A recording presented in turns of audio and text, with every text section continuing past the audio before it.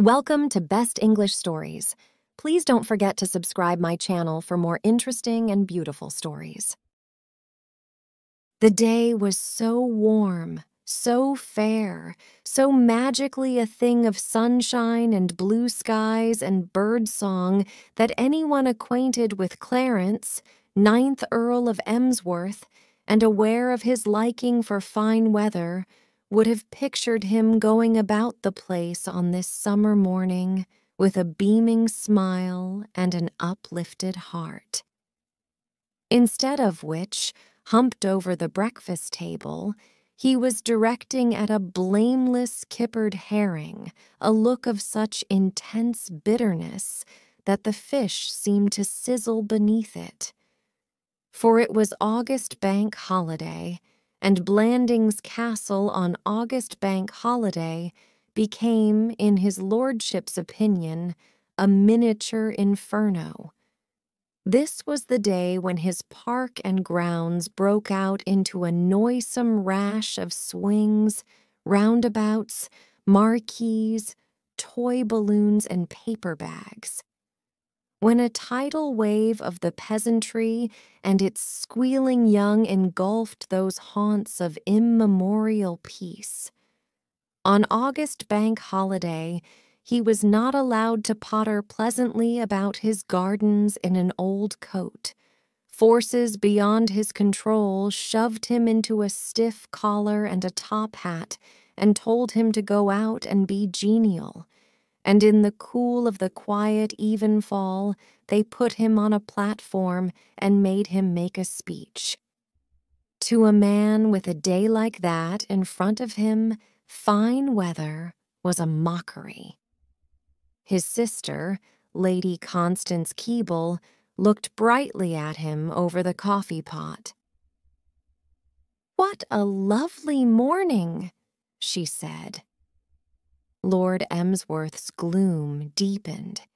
He chafed at being called upon, by this woman of all others, to behave as if everything was for the jolliest in the jolliest of all possible worlds.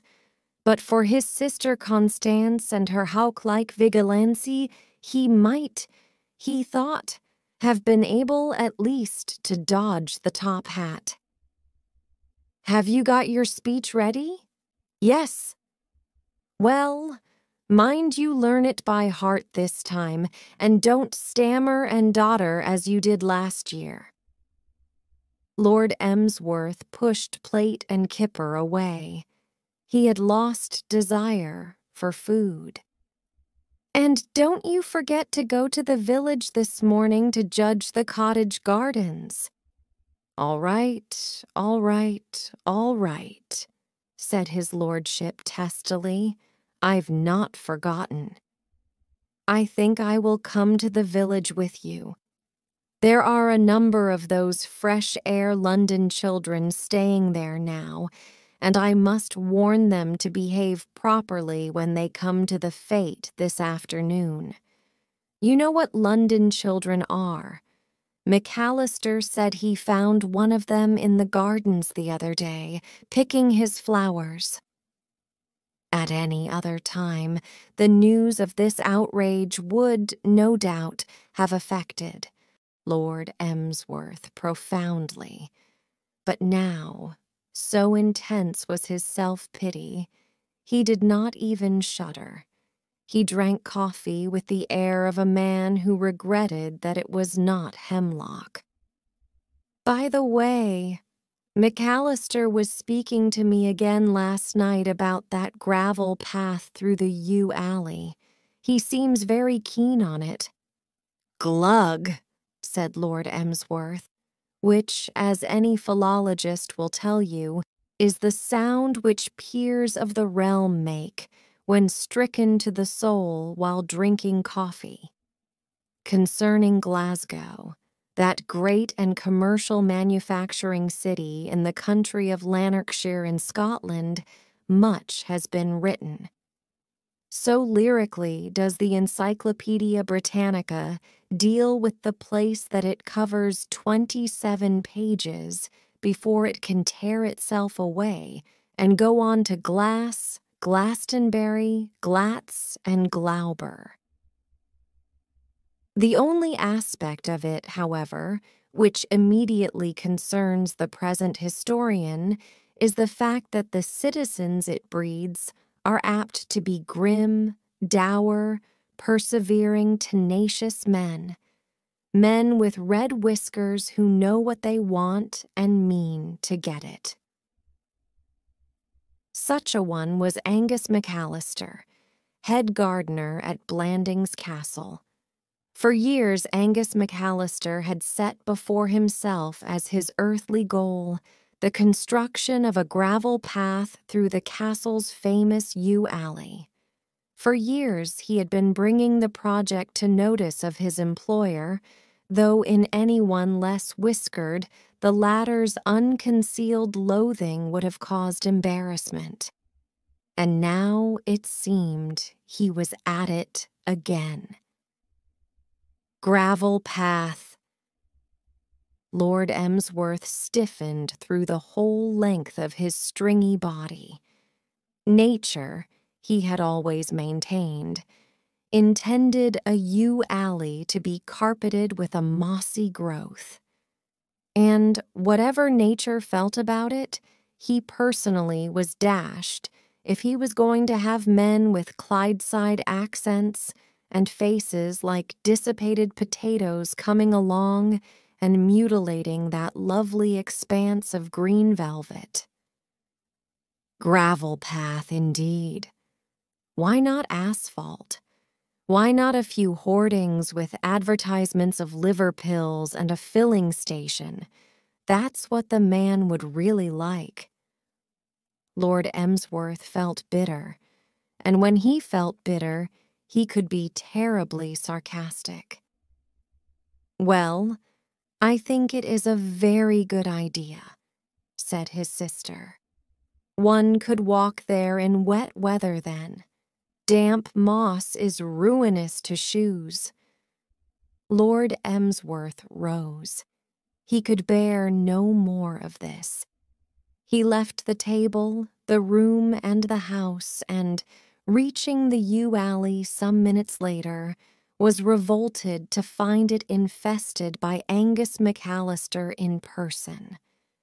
The head gardener was standing, gazing at the moss like a high priest of some ancient religion, about to stick the gaff into the human sacrifice. "Morning, McAllister," said Lord Emsworth coldly.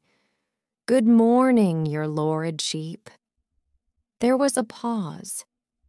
Angus McAllister, extending a foot that looked like a violin case, pressed it on the moss. The meaning of the gesture was plain. It expressed contempt, dislike, a generally anti-moss spirit, and Lord Emsworth, wincing, surveyed the man unpleasantly through his pince-nez. Though not often given to theological speculation, he was wondering why Providence, if obliged to make head gardeners, had found it necessary to make them so Scotch. In the case of Angus McAllister, why, going a step farther, have made him a human being at all? All the ingredients of a first-class mule simply thrown away. He felt that he might have like Angus McAllister if he had been a mule. "I was speaking to her ladyship yesterday." "Oh?" "About the gravel path I was speaking to her ladyship." "Oh?" "Her ladyship likes the notion fine." "Indeed. Well," Lord Emsworth's face had turned a lively pink, and he was about to release the blistering words which were forming themselves in his mind, when suddenly he caught the head gardener's eye and paused. Angus McAllister was looking at him in a peculiar manner, and he knew what that look meant. "Just one crack," his eye was saying. In Scotch, of course. Just one crack out of you, and I tender my resignation." And with a sickening shock, it came home to Lord Emsworth how completely he was in this man's clutches. He shuffled miserably. Yes, he was helpless. Except for that kink about gravel paths, Angus McAllister was a head gardener in 1,000, and he needed him. He could not do without him. That, unfortunately, had been proved by experiment.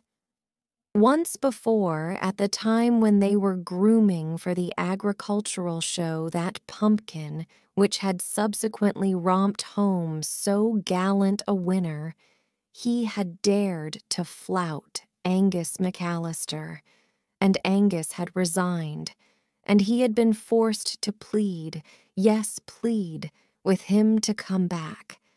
An employer cannot hope to do this sort of thing and still rule with an iron hand. Filled with the coward rage that dares to burn but does not dare to blaze, Lord Emsworth coughed a cough that was undisguisedly a bronchial white flag. I'll think it over, McAllister." "I have to go to the village now." "I will. See you later." "Meanwhile, I will, think it over." The task of judging the floral displays in the cottage gardens of the little village of Blandings Parva was one to which Lord Emsworth had looked forward with pleasurable anticipation. It was the sort of job he liked. But now, even though he had managed to give his sister Constance the slip and was free from her threatened society, he approached the task with a downcast spirit. It was always unpleasant for a proud man to realize that he is no longer captain of his soul, that he is to all intents and purposes ground beneath the number 12 heel of a Glaswegian head gardener. And brooding on this, he judged the cottage gardens with a distrayed eye. It was only when he came to the last on his list that anything like animation crept into his demeanor. This, he perceived, peering over its rickety fence, was not at all a bad little garden. It demanded closer inspection.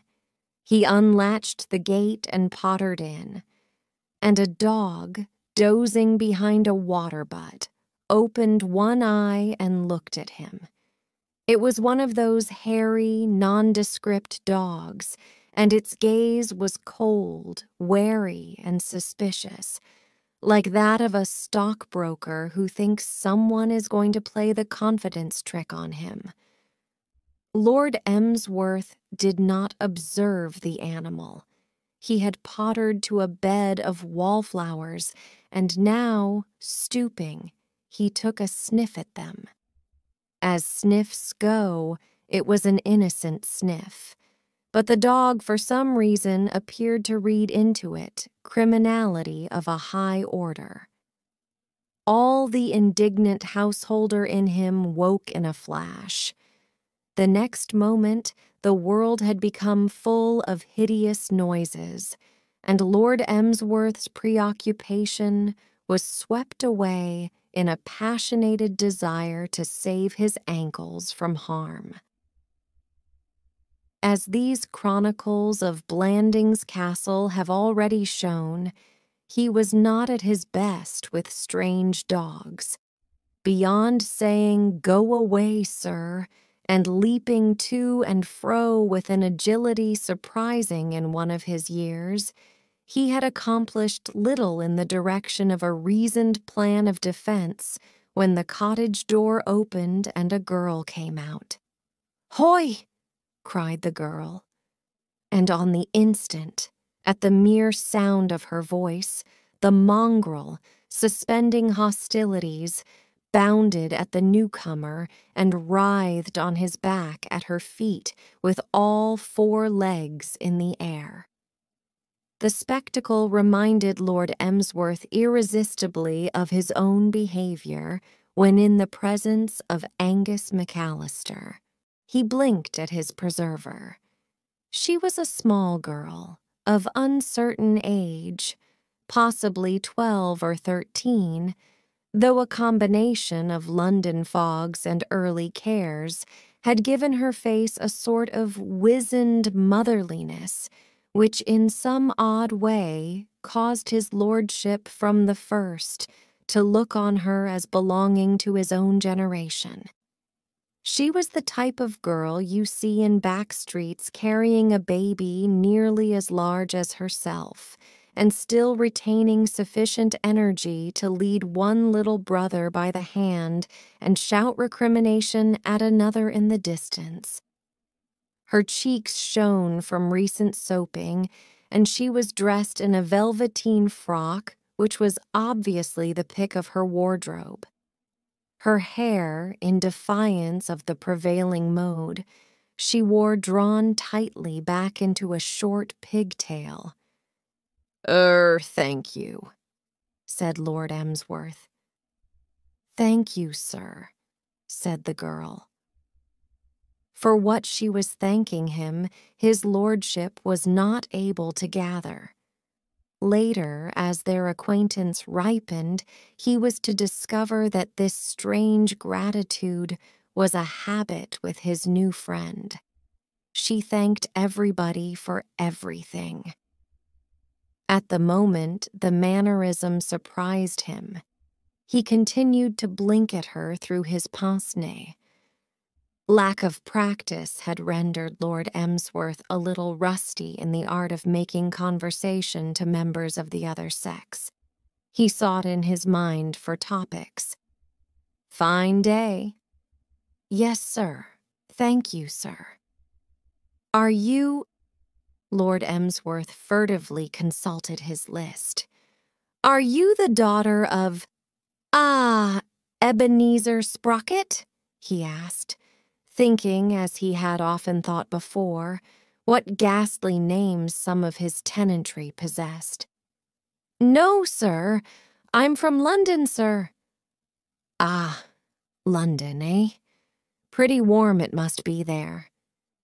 He paused, then, remembering a formula of his youth. Been out much this season?" "No, sir." "Everybody out of town now, I suppose. What part of London?" "Drury Line, sir." "What's your name? What?" "Gladys, sir. Thank you, sir. This is Ern." A small boy had wandered out of the cottage, a rather hard-boiled specimen with freckles, bearing surprisingly in his hand a large and beautiful bunch of flowers. Lord Emsworth bowed courteously, and with the addition of this third party to the tête-à-tête, felt more at his ease. "How do you do?" he said. "What pretty flowers." With her brother's advent, Gladys also had lost diffidence and gained conversational aplomb. "A treat, ain't they?" she agreed eagerly. "I got 'em for 'im." "I got 'em for him up at the Big Oz. Coo. The old josser the place belongs to didn't 'arf chase me. He found me pickin' 'em and he sharted somefin at me and come runnin' after me, but I copped him on the shin with a stone and he stopped to rub it and I come away." Lord Emsworth might have corrected her impression that Blandings Castle and its gardens belonged to Angus McAllister, but his mind was so filled with admiration and gratitude that he refrained from doing so. He looked at the girl almost reverently. Not content with controlling savage dogs with a mere word, this superwoman actually threw stones at Angus McAllister. a thing which he had never been able to nerve himself to do in an association which had lasted 9 years, and, what was more, copped him on the shin with them. What nonsense, Lord Emsworth felt. The papers talked about the modern girl. If this was a specimen, the modern girl was the highest point the sex had yet reached. "Ern," said Gladys, changing the subject, "is wearin' air oil today." Lord Emsworth had already observed this, and had indeed been moving to windward as she spoke. "For the feet," explained Gladys. "For the feet." It seemed unusual. "For the feet in the pork this afternoon." "Oh, you are going to the fete?" "Yes, sir. Thank you, sir." For the first time, Lord Emsworth found himself regarding that grisly social event with something approaching favor. "We must look out for one another there," he said cordially. "You will remember me again? I shall be wearing," he gulped, "a top hat. Ern's going to wear a straw Panama that's been give 'em." Lord Emsworth regarded the lucky young devil with frank envy. He rather fancied he knew that Panama. It had been his constant companion for some 6 years, and then had been torn from him by his sister Constance and handed over to the vicar's wife for her rummage sale. He sighed. "Well, goodbye." "Goodbye, sir." "Thank you, sir." Lord Emsworth walked pensively out of the garden and, turning into the little street, encountered Lady Constance. "Oh, there you are, Clarence." "Yes," said Lord Emsworth, for such was the case. "Have you finished judging the gardens?" "Yes." "I am just going into this end cottage here. The vicar tells me there is a little girl from London staying there. I want to warn her to behave this afternoon. I have spoken to the others." Lord Emsworth drew himself up. His pince-nez were slightly askew, but despite this, his gaze was commanding and impressive. "Well, mind what you say," he said authoritatively. "None of your district visiting stuff, Constance." "What do you mean?" "You know what I mean. I have the greatest respect for the young lady to whom you refer. She behaved on a certain recent occasion, on 2 recent occasions, with notable gallantry and resource, and I won't have her ballyragged. Understand that." The technical title of the orgy, which broke out annually on the first Monday in August in the park of Blandings Castle, was the Blandings Parva School Treat, and it seemed to Lord Emsworth, wanly watching the proceedings from under the shadow of his top hat, that if this was the sort of thing schools looked on as pleasure, he and they were mentally poles apart. A function like the Blandings Parva School Treat blurred his conception of man as nature's final word. The decent sheep and cattle to whom this park normally belonged had been hustled away into regions unknown, leaving the smooth expanse of turf to children whose vivacity scared Lord Emsworth, and adults who appeared to him have cast aside all dignity and every other noble quality which goes to make a 100% British citizen. Look at Mrs. Rossiter over there, for instance, the wife of Jano. Rossiter, provisions, groceries, and homemade jams.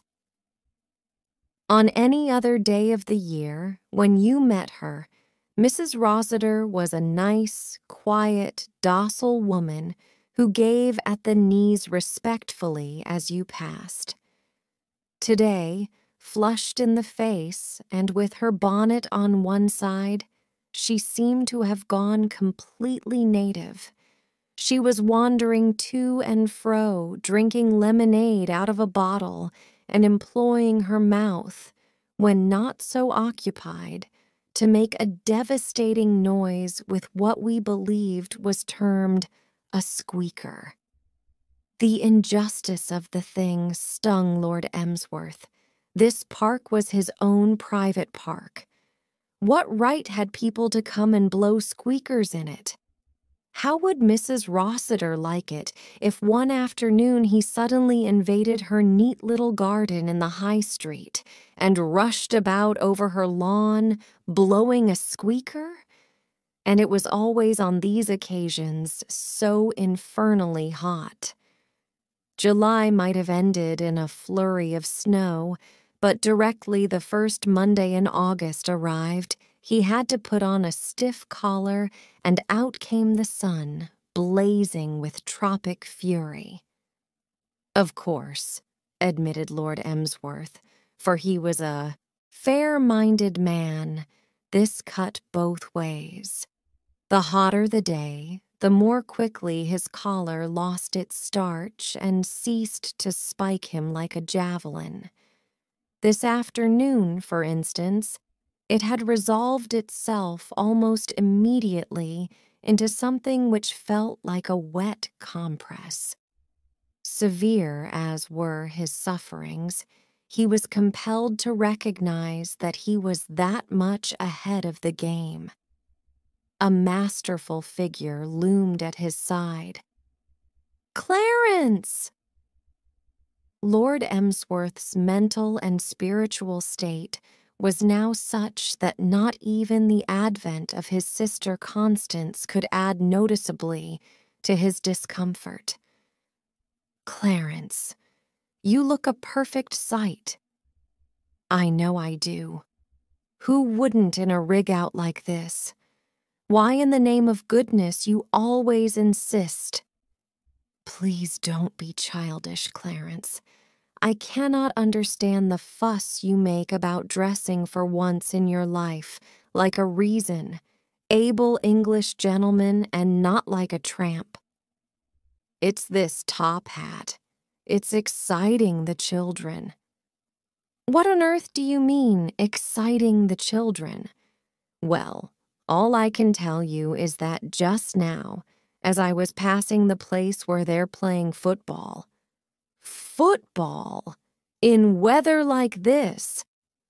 A small boy called out something derogatory and threw a portion of a coconut at it. "If you will identify the child," said Lady Constance warmly, "I will have him severely punished." "How the dickens?" replied his lordship with equal warmth. "Can I identify the child? They all look alike to me. And if I did identify him, I would shake him by the hand. A boy who throws coconuts at top hats is fundamentally sound in his views. And stiff collars. Stiff? That's what I came to speak to you about. Are you aware that your collar looks like a rag? Go in and change it at once." "But, my dear Constance, at once, Clarence. I simply cannot understand a man having so little pride in his appearance. But all your life you have been like that. I remember when we were children." Lord Emsworth's past was not of such a purity that he was prepared to stand and listen to it being lectured on by a sister with a good memory. "Oh, all right, all right, all right," he said. "I'll change it. I'll change it. Well, hurry. They are just staring tea."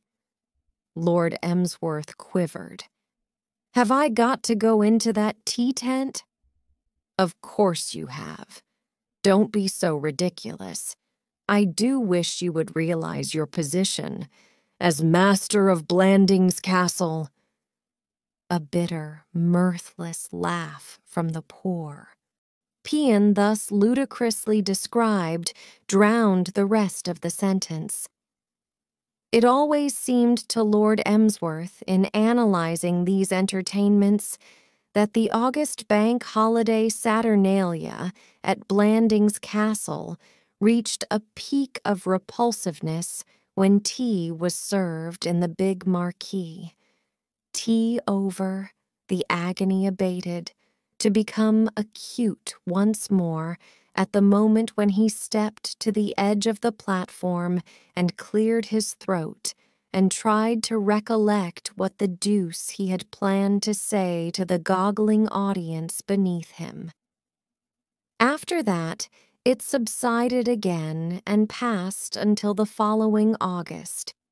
Conditions during the tea hour, the marquee having stood all day under a blazing sun, were generally such that Shadrach, Meshach, and Abednego, had they been there, could have learned something new about burning fiery furnaces. Lord Emsworth, delayed by the revision of his toilet, made his entry when the meal was half over and was pleased to find that his second collar almost instantaneously began to relax its iron grip. That, however, was the only gleam of happiness which was to be vouchsafed him. Once in the tent, it took his experienced eye but a moment to discern that the present feast was eclipsing in frightfulness all its predecessors. Young Blanding's parva, in its normal form, tended rather to the stolidly bovine than the riotaus. In all villages of Corsa, there must of necessity be an occasional tough egg. In the case of Blanding's parva, the names of Willie Drake and Thomas Ratface Blenkiron spring to mind. But it was seldom that the local infants offered anything beyond the power of a curate to control. What was giving the present gathering its striking resemblance to a reunion of sans-culottes at the height of the French Revolution was the admixture of the fresh air London visitors.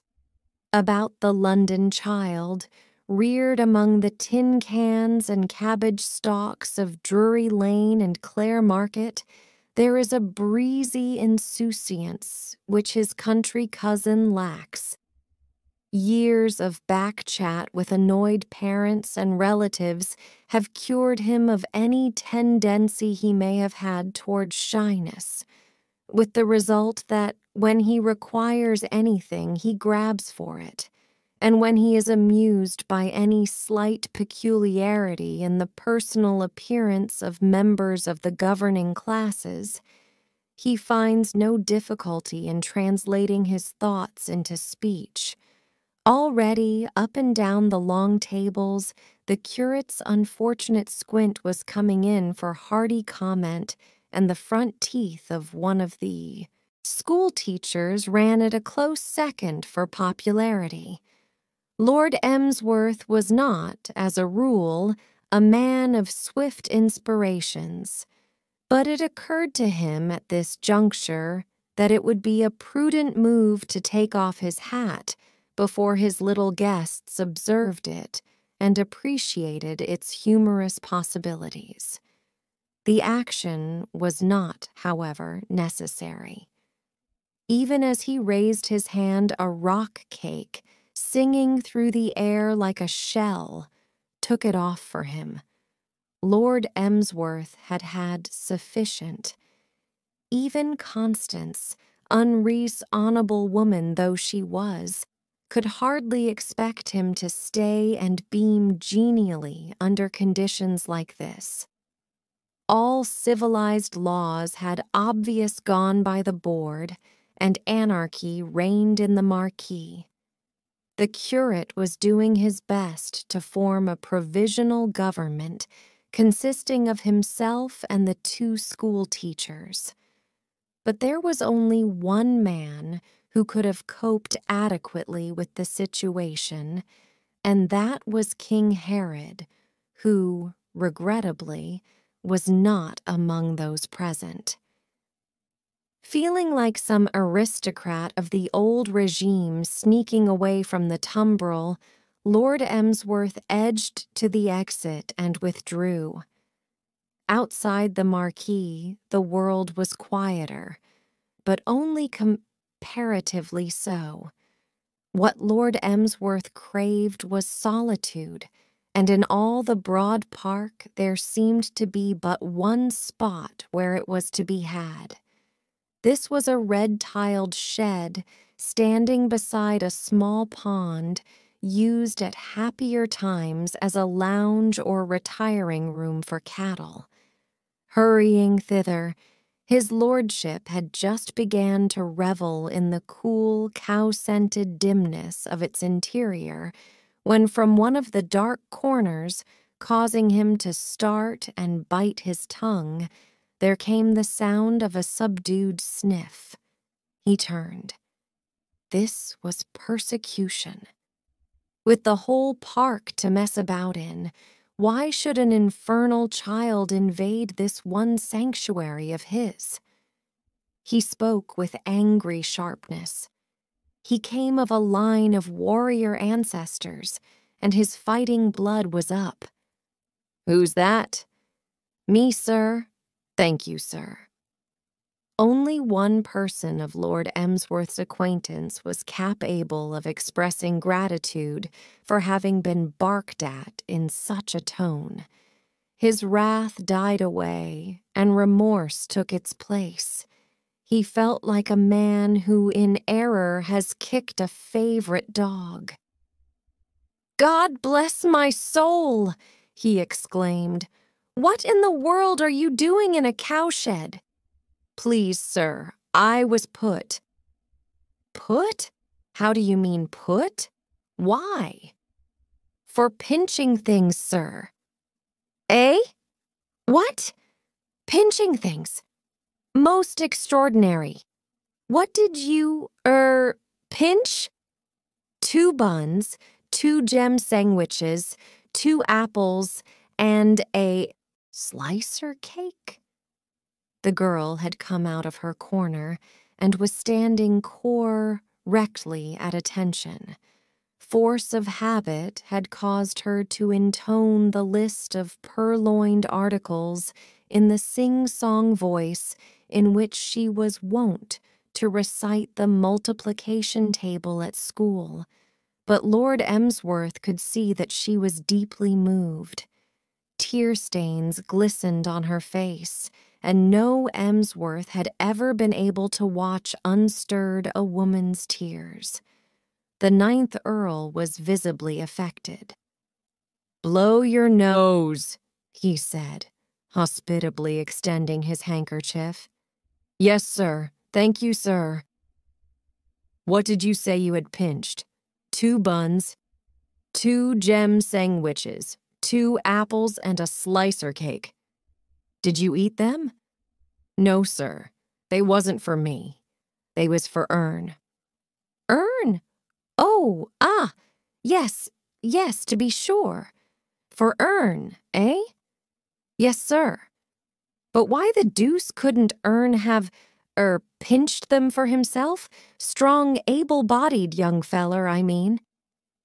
Lord Emsworth, a member of the old school, did not like this disposition on the part of the modern young man to shirk the dirty work and let the woman pay.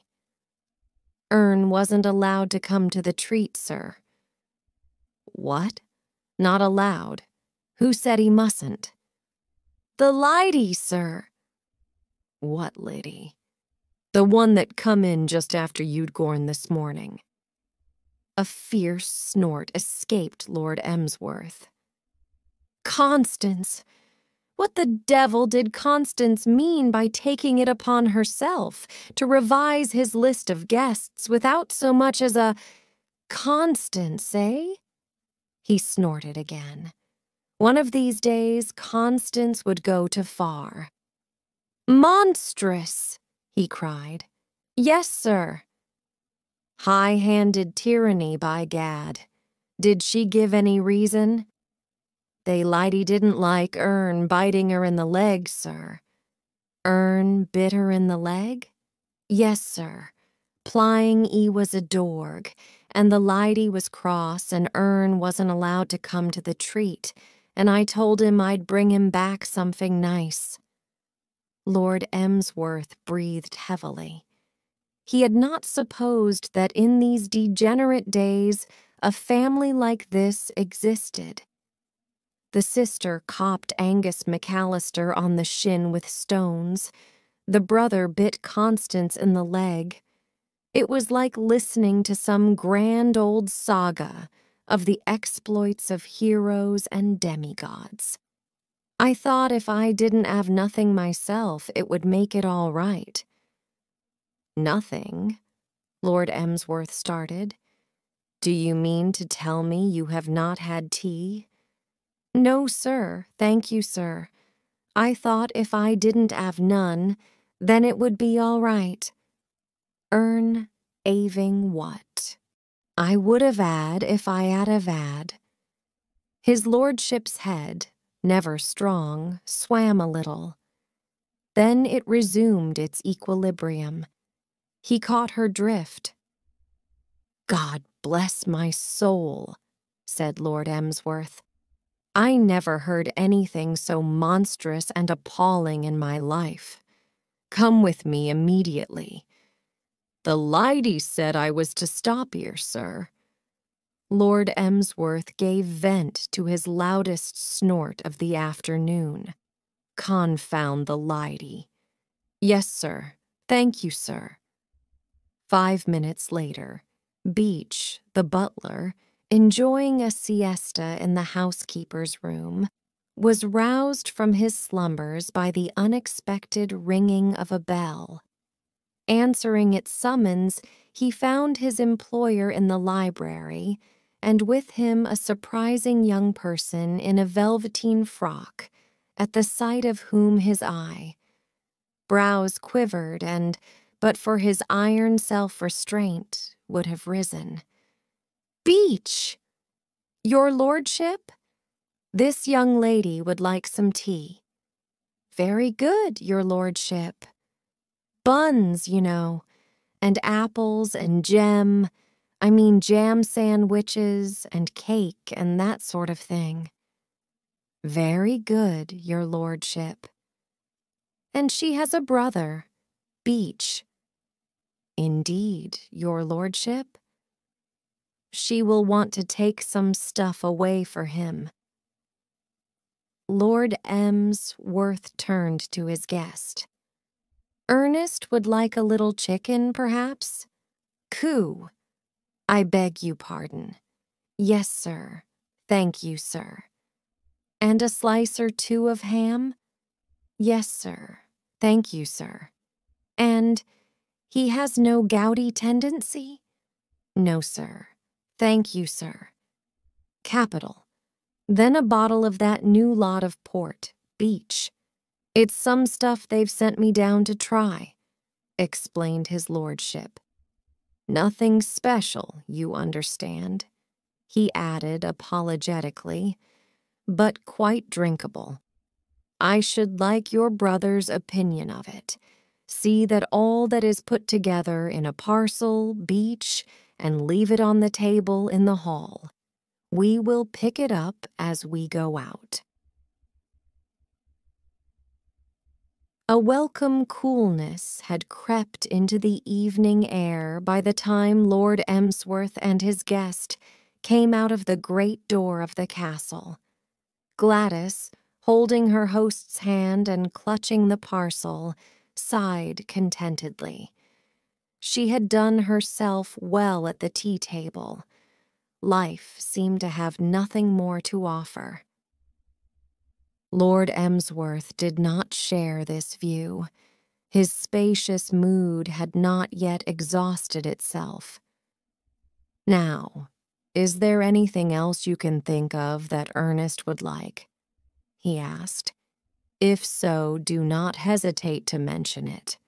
Beach, can you think of anything?"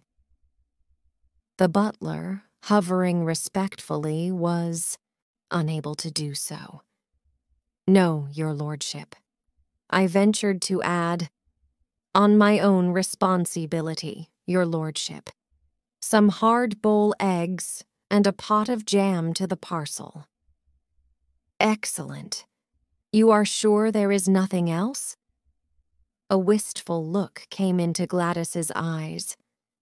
"Could he have some flares?" "Certainly," said Lord Emsworth. "Certainly, certainly. By all means. Just what I was about to suggest, what is flowers?"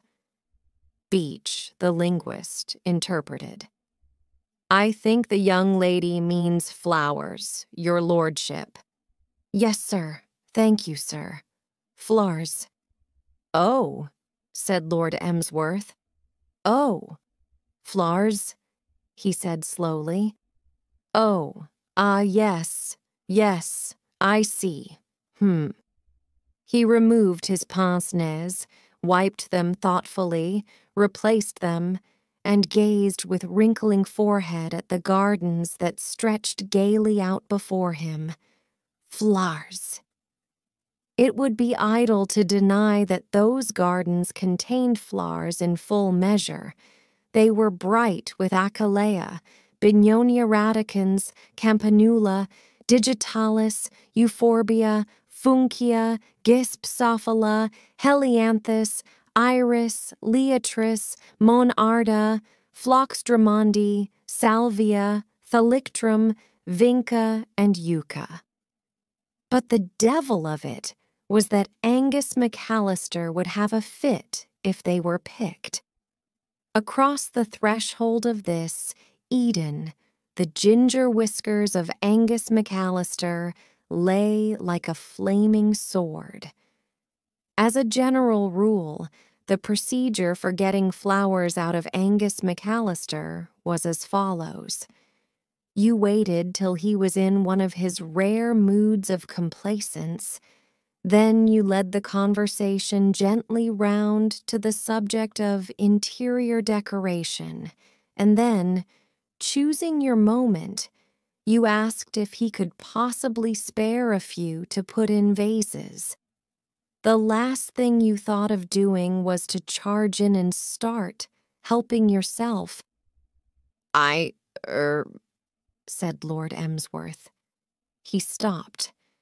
In a sudden, blinding flash of clear vision, he had seen himself for what he was, the spineless, unspeakably unworthy descendant of ancestors who, though they may have had their faults, had certainly known how to handle employees. It was, "How now, varlet?" and "Marry, come up, thou malapert knave," in the days of previous Earls of Emsworth. Of course, they had possessed certain advantages which he lacked. It undoubtedly helped a man in his dealings with the domestic staff to have, as they had, the rights of the high, the middle, and the low justice, which meant, broadly, that if you got annoyed with your head gardener, you could immediately divide him into 4 head gardeners with a battle, axe and no questions asked. But even so, he realized that they were better men than he was, and that, if he allowed craven fear of Angus McAllister to stand in the way of this delightful girl and her charming brother getting all the flowers they required, he was not worthy to be the last of their line. Lord Emsworth wrestled with his tremors. "Certainly, certainly, certainly," he said, though not without a qualm. "Take as many as you want." And so it came about that Angus McAllister, crouched in his potting shed like some dangerous beast in its den, beheld a sight which first froze his blood and then sent it boiling through his veins. Flitting to and fro through his sacred gardens, picking his sacred flowers, was a small girl in a velveteen frock, and, which brought apoplexy a step closer, it was the same small girl who 2 days before had copped him on the shin with a stone. The stillness of the summer evening was shattered by a roar that sounded like boilers exploding, and Angus McAllister came out of the potting shed at 45 miles per hour. Gladys did not linger. She was a London child, trained from infancy to bear herself gallantly in the presence of alarms and excursions. But this excursion had been so sudden that it momentarily broke her nerve. With a horrified yelp, she scuttled to where Lord Emsworth stood and, hiding behind him, clutched the tails of his morning coat. "Ooh, air," said Gladys. Lord Emsworth was not feeling so frightfully good himself. We have pictured him a few moments back, drawing inspiration from the nobility of his ancestors and saying, in effect, "That for McAllister." But truth now compels us to admit that this hearty attitude was largely due to the fact that he believed the head gardener to be a safe 1/4 of a mile away among the swings and roundabouts of the fete. The spectacle of the man charging vengefully down on him with gleaming eyes and bristling whiskers made him feel like a nervous English infantryman at the Battle of Bannockburn. His knees shook, and the soul within him quivered. And then something happened, and the whole aspect of the situation changed. It was, in itself, quite a trivial thing, but it had an astoundingly stimulating effect on Lord Emsworth's morale. What happened was that Gladys, seeking further protection, slipped at this moment a small, hot hand into his. It was a mute vote of confidence, and Lord Emsworth intended to be worthy of it. "He's coming," whispered his lordship's inferiority complex agitatedly. "What of it?" replied Lord Emsworth stoutly. "Tick him off," breathed his lordship's ancestors in his other ear. "Leave it to me," replied Lord Emsworth. He drew himself up and adjusted his pince-nez. He felt filled with a cool masterfulness. If the man tendered his resignation, let him tender his damned resignation. "Well, McAllister," said Lord Emsworth coldly. He removed his top hat and brushed it against his sleeve. "What is the matter, McAllister?" He replaced his top hat. "You appear agitated, McAllister." He jerked his head militantly. The hat fell off. He let it lie. Freed from its loathsome weight, he felt more masterful than ever. It had just needed that to bring him to the top of his form. "This young lady," said Lord Emsworth, "has my full permission to pick all the flowers she wants, McAllister. If you do not see eye to eye with me in this matter, McAllister, say so, and we will discuss what you are going to do about it, McAllister.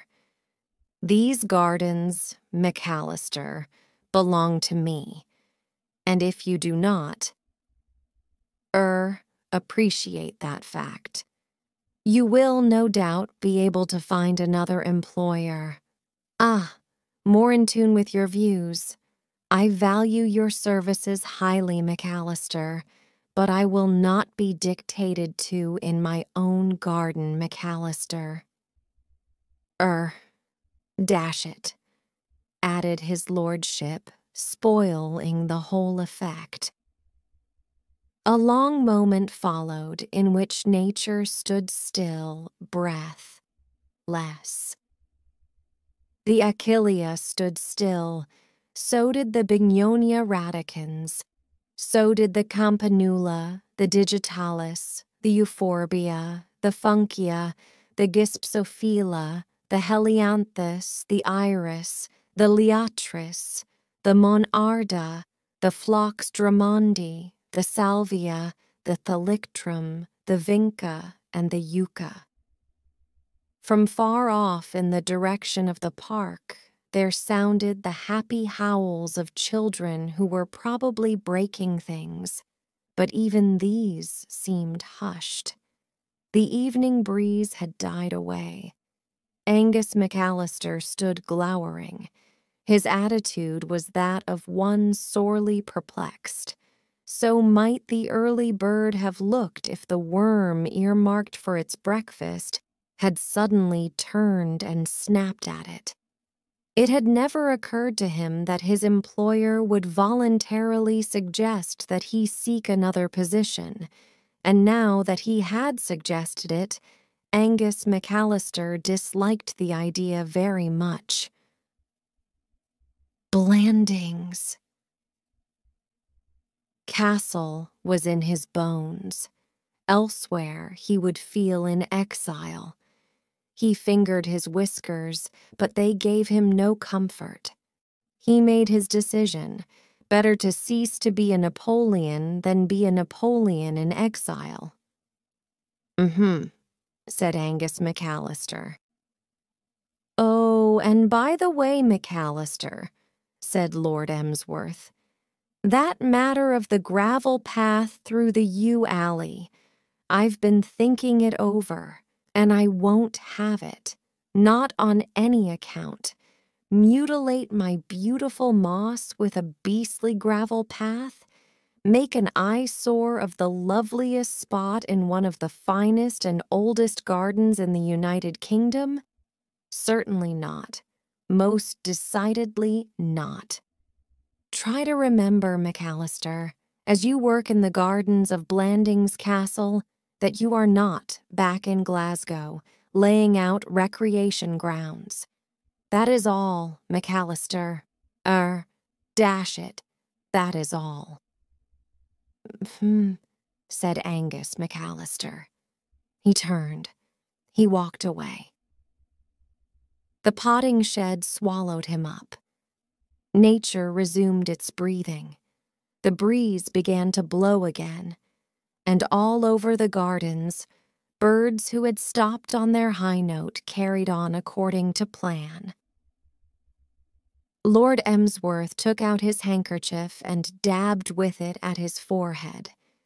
He was shaken, but a novel sense of being a man among men thrilled him. It might seem bravado, but he almost wished, yes, dash it, he almost wished that his sister Constance would come along and start something while he felt like this. He had his wish. Clarence! Yes, there she was, hurrying towards him up the garden path. She, like McAllister, seemed agitated. Something was on her mind. Clarence! Don't keep saying Clarence as if you were a dashed parrot, said Lord Emsworth haughtily. What the dickens is the matter, Constance? Matter? Do you know what the time is? Do you know that everybody is waiting down there for you to make your speech? Lord Emsworth met her eye sternly. "I do not," he said. "And I don't care.